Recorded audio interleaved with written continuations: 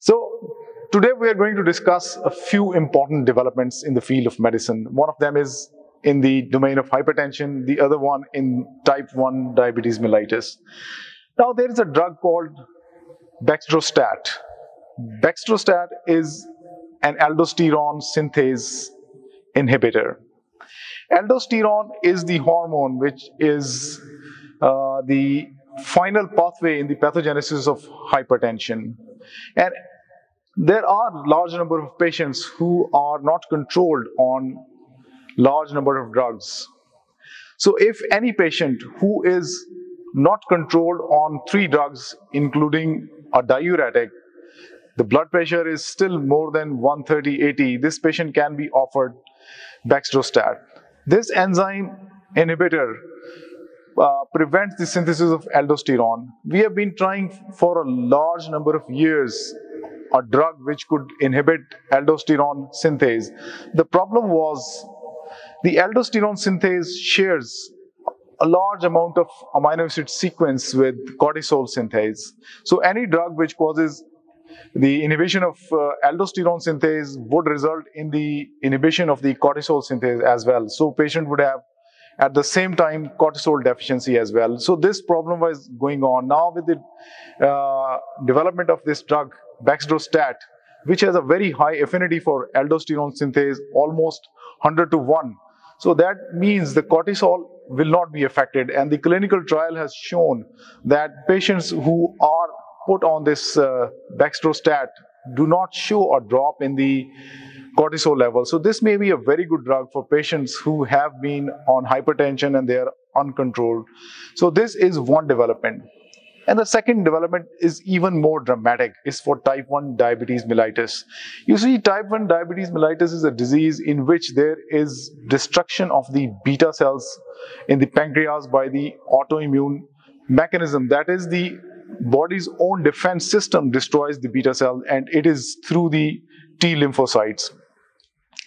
Now, there is a drug, Tzield, which has been developed, which can help us in this type 1 diabetes. When we see type 1 diabetes, we see this has 3 phases. There is phase 1, phase 2, and phase 3. Phase 1 is when there is only evidence of autoimmunity. That is, we check the patient. You may find antibodies against the different components of insulin producing mechanism, that is the beta cells. And then in the second phase, there is dysglycemia. That is, the blood sugar starts becoming abnormal. This is stage 2, and we can see this on blood sugar testing. For example, the patient's OGT may be abnormal, or the hemoglobin A1C may be abnormal, but the patient still does not have symptoms. And the stage 3 is when the patient starts having those classical symptoms, that is polyuria, polydipsia, weight loss, and there is polyphagia. So we have 3 phases. When there is only autoimmunity, the second phase is when the patient has abnormal blood sugar, the patient does not have physical symptoms, and the third stage is when the patient has physical symptoms. Now this new drug, branded by the name Tzield or Teplizomab, is one which inhibits the T lymphocytes from attacking the beta cells. This drug acts on the epsilon chain of the CD3 portion of the T cell receptor complex on the surface of the T cells and prevents the T cells from attacking the beta cells. So this drug has been tried for a long time, and we have now a trial published recently which indicates that when this drug is used, the onset of type 1 diabetes can be delayed by almost 2 years. So this drug doesn't mean that this will abort or abolish the chances of developing type 1 diabetes, but we have found that it can delay the onset of type 1 diabetes in a vulnerable population.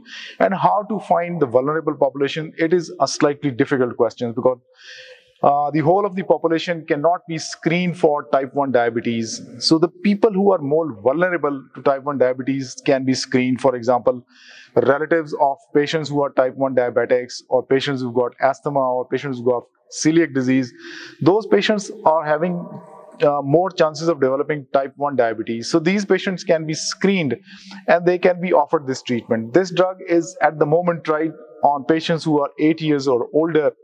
And you see, this is a fantastic development. This gives us an avenue to look into the possibility of future development of further refined medications which can affect this autoimmune process and stop the development of type 1 diabetes. And not only the type 1 diabetes, the disease which are occurring through a similar mechanism, we can also design drugs to for those diseases as well. So those diseases which are because of the autoimmune phenomena, we may be in the future able to control the development of these diseases through these type of drugs. So this is a monoclonal antibody which can prevent or which can cause delay in the appearance of symptoms of type 1 diabetes. That is, the patients, they are progressing from stage 2 into stage 3. This drug can prevent the progress from stage 2 to stage